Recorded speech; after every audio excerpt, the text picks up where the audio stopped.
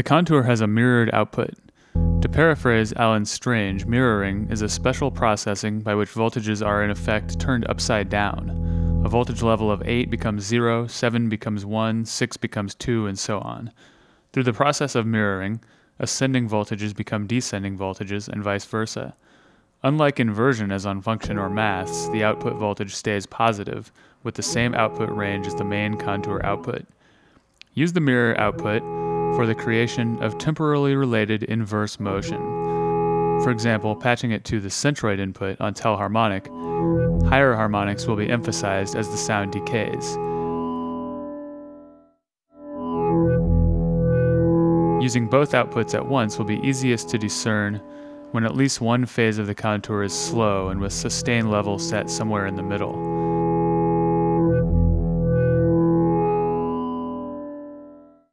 Another example is using the main and mirrored contour outputs patched to level inputs on the two channels of the Dynamix for use as a crossfader.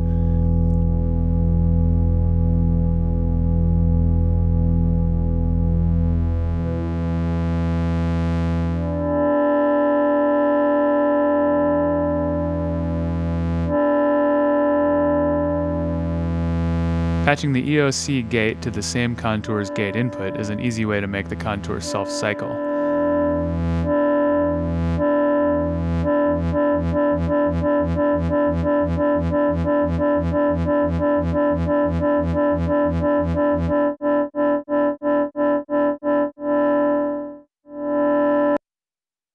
If we mult the same signal to both Dynamix inputs,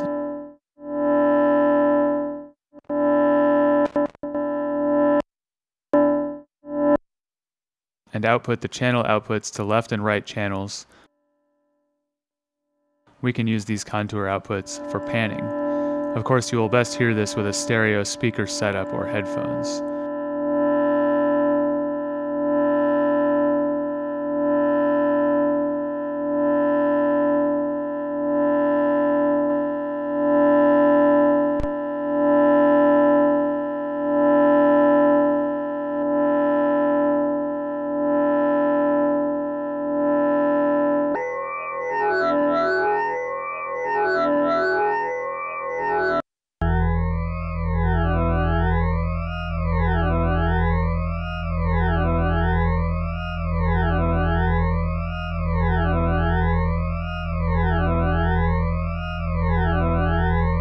Note that crossfading and panning are not limited to audio use. We can crossfade between two different types of CV, for example,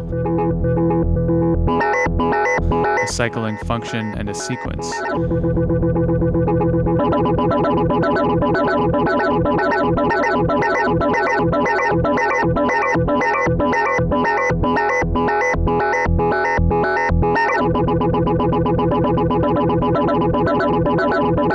Or we could use the panning patch to route the same CV signal between two different destinations. Here this math cycle is panned between STO shape and telharmonic centroid.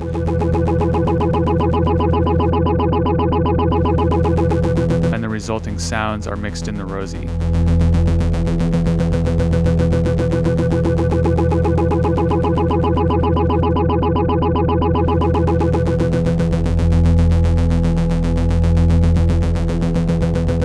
The contour also has two gate outputs. As on the function, one of these outputs is high at any given time.